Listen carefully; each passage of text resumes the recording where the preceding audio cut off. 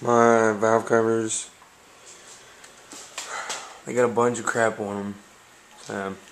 Just don't let this shit sit on there for the night.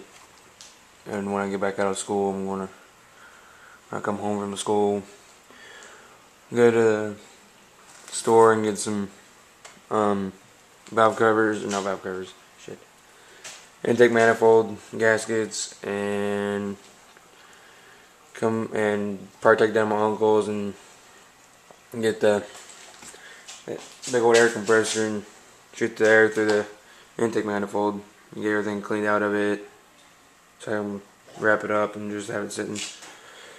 And then sometime tomorrow I'll get these cleaned up. But alright.